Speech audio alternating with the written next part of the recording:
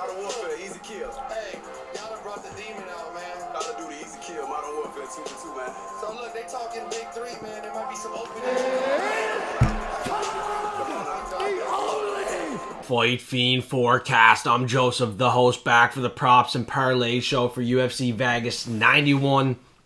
And I gotta get through this video quick. It's 10 o'clock already, so I'm gonna get right to it. I'm gonna break down the one fight that I forgot to predict. James Llontop and Gabe Green. Thankfully, Gabe Green pulled out of that fight. Now we got Padilla stepping in here on short notice. It's a short notice switch up here for James Llontop as well here from Peru. Coming off the Dana White Contender Series, he couldn't find the finish. I was picking him to win by a decision, but now that he's fighting a guy here that's not as good as Gabe Green, I think he's going to get the finish and finish the fight inside the distance. He has 7 knockouts, 1 submission, so I'm leaning the knockout. Pretty heavily leaning the knockout for sure. Padilla, he's 13-6. He's just taking his chance at the UFC here, short notice in the first round. He's going to be guns a-blazing. He has 7 wins by knockout as well, 4 submissions and only 2 decision wins. He's been finishing his fights in the first round as well. 6 knockouts in the first round and 3 submissions in the first round. So, you know, very likely that he wins in the first round if he is to win. But, you know, his last win was Justin James, 16-9. And his 2 wins before that were 15-11, 7-5. I'm not picking him to win this fight. I don't even think he has a chance in this one. His last 2 fights did not finish in the first round.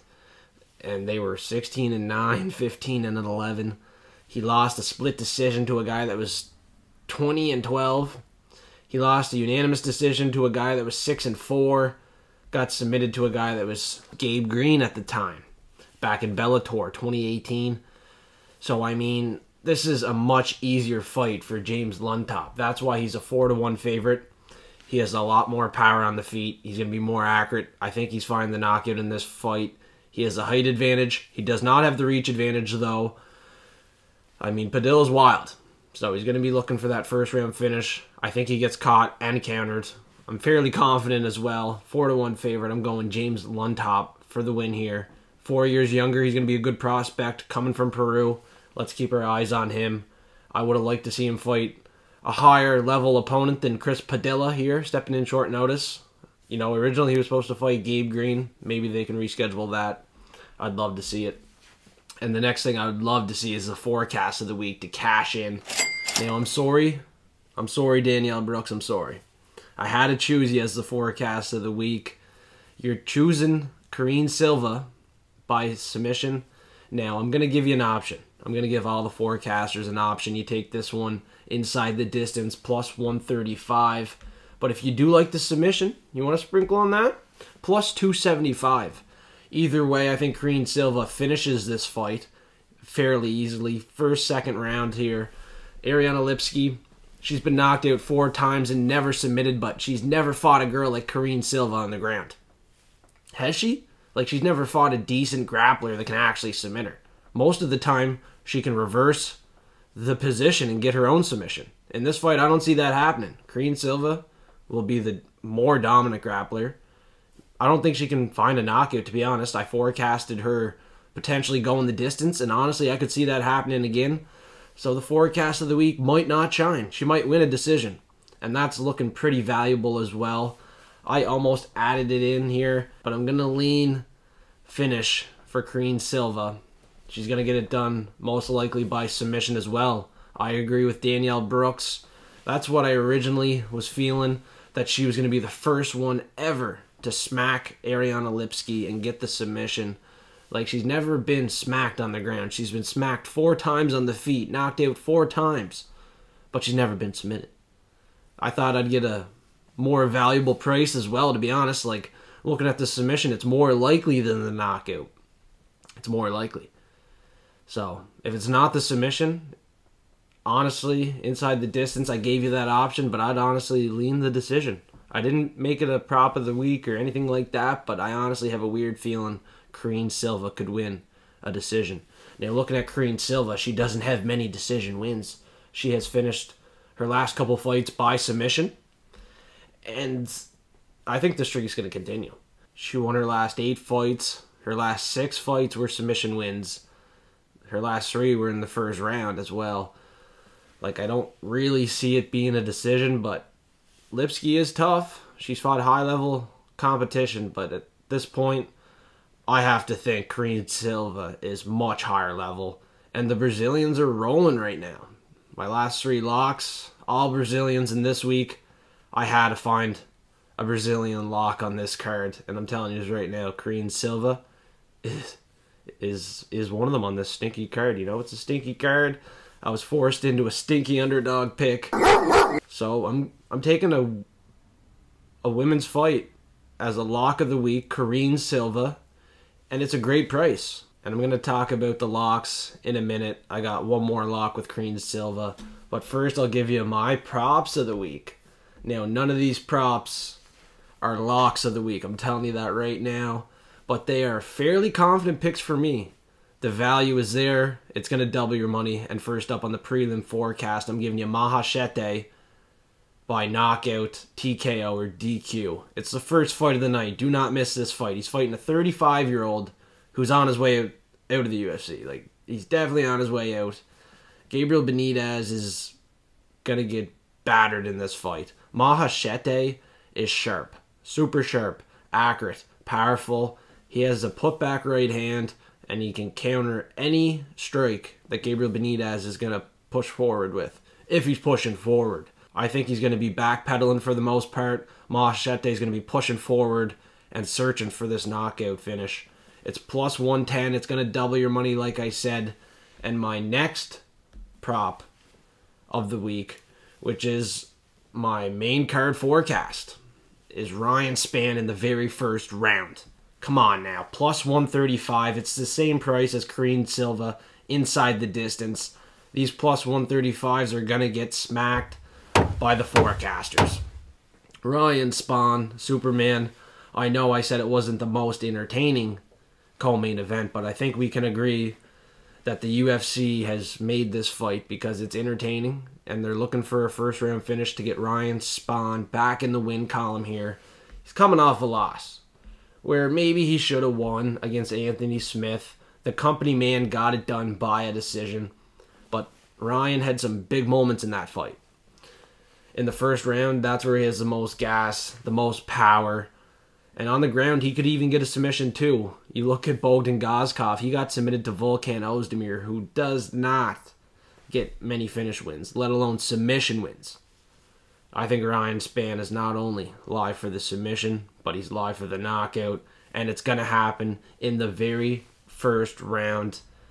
I mean, Volkan Ozdemir finished Gazkov in the first round. And even before the UFC, Gazkov was finished in the first round as well. So why not smash this bet for Ryan Spann? Very first round. That's how he's going to do it. Looking at his last couple wins here, all in the first round. Ion Cutelaba submitted him in the first round, and he knocked out Dominic Reyes in the very first round with that power jab. I talked about it on the Full Card Prediction Show. He's going to set up the submission if he gets it with that power jab. His jab is what is going to win him this fight. Like, if he gets the knockout, it's probably going to be from the jab leading up to a hook. If the jab just doesn't knock him out clean in the first, 20, 30 seconds, I think it's going to be quick. Easy work. Prove that Gazkov really isn't UFC caliber. And like I said, when he was outside of the UFC in 2020, he lost in the first round by knockout to a guy that was 33-8. Not too bad, but still got knocked out in the very first round. His last 2 losses are in the first. You know, it's a pattern that's happening here. I'm going to think if he loses, and he's an underdog, he's expected to lose, it's going to be in the first round. I got to take that plus 135 for Ryan Spann. You know, you don't love him as a big favorite on the money line, but fuck, you got to love this first round prop. That's for sure. I think both of my props are very sharp, along with Danielle Brooks. I know she's not the most confident in that submission, but you watch it hit now. She didn't want me to choose her, but you can take it inside the distance, Karine Silva. You can take her to win with my locks as well. My other lock, that's going to double your money. Whatever you want to do. I'm just here to give you my opinion, let you know what some of the forecasters are doing. give you some of my bets, stuff like that. If you want to see all my bets, my confidence levels, the method of victories, how I think each and every fighter will win, what round. And then you also get early access to my locks of the week, the dog, the props, the forecast of the week. So you don't have to wait till Saturday morning. You can get it Friday night, Thursday night, Wednesday. Sometimes I have the locks out Monday, Sunday. I'm right on the ball. But this week it was a stinky card. I had taxes to do for my business. I had a lot to do this week. So now Thursday night, I made the locks. Today I made the props. I'm behind, but we're going to get some buckets of money. I cannot wait. And I'll give you my locks right now. Since I'm talking about it, we're on the topic. I want you to smash Kareem Silva. You already know it. And Llontop Dineen's plus 133. You know, if you want a full description on this, join my Discord. Absolutely free. I'm going to do a big paragraph on why I think these fighters will win. And then on Instagram, I might do a short video. So follow me on Instagram. Follow me on X, Twitter. I'm going to be on all platforms. TikTok as well. I got to do some YouTube shorts on top of all that. That's the most important thing. That helps the algorithm. Commenting below helps with the algorithm as well. I put a lot of work into the content, custom content for everybody. You know, you don't want to see some boring ass shit. And unfortunately, I don't have a dog of the week play that's super good for you this week. It's plus 100. Simple, double your money play. On the money line though. I don't know if he's going to win by knockout, decision, submission. Don'Tale Mayes though. This guy, he's my only dog of the week. I'm forced into the play. And I think he's going to be forcing Kyle Machado into some grappling. You know, take him to the ground, get some ground and pound, some control time if the judges want to score that. I don't think they will, but you know, get some takedowns, all right? Get a couple at least. I know the judges aren't going to score it worth a fuck. And the disadvantage for Don'Tale is the volume of strikes in this fight. Like Kyle Machado will have a better cardio and output. But Don'Tale Mayes will have the power, the experience. He has wins against higher level competition. I got to pick him to win. Plus 100. He's the only underdog that I have low to medium confidence in. That's what I'm giving you. Don'Tale Mayes plus 100. If you don't like it, don't take it. Take Kyle Machado. But I wouldn't recommend it. All right? I would not recommend it. Before I go, I will give you one more treble bet here from a forecaster in the comments on YouTube. I almost forgot it. Sorry, Giraffe Goon. But you gave me 3 forecasts of the week. We can make it a treble bet. So you got Llontop Dineen's KO, Kareem Silva's submission, and then you're going to take Ryan Spawn inside the distance. And I'm showing you the bet right now. $25 pays out over $200. So 1 unit for me is $25, which is 1% bankroll. So $25 is 1 unit. I'm going to be looking to bet this treble bet for Giraffe Goon. You know, we're taking Silva by submission. We could put it in a treble bet with 2 other outcomes that we're picking with pretty high confidence on this card. So let's hope Giraffe Goon brings us a big win here. We want buckets of money on this card. And it's going to be a bloodbath. It's going to be a little bit stinky at times. But nonetheless, you know the forecasters are going to show up, do our best, and get this bread.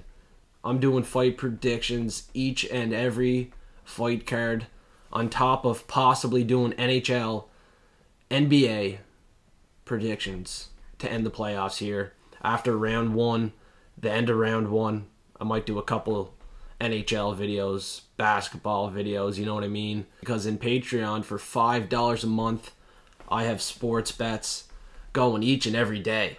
And I'm putting near 100 down almost every day. So for $5 a month, just seeing the sports bets alone is phenomenal value. You know, I got a couple free forecasters in there now because they want to give away. They're in the platinum membership for the rest of the year, seeing my bets, and they really like the sports bets. So even if they don't hit, like they're 1 or 2 off, I'm not just giving you a simple money line either. I'm giving you a big plus money parlay. They're coming close, and when they hit, they more than pay for $5 a month now. For $5 a month, which is almost the same price as a bottle of Prime, I mean, you can join my Patreon and start winning with Fight Fiends and forecasters today. And don't forget, before you go, please smash that like button, suplex the subscribe button if you're new, and also comment below, help with the algorithm. Love to hear from the forecasters and Fight Fiends.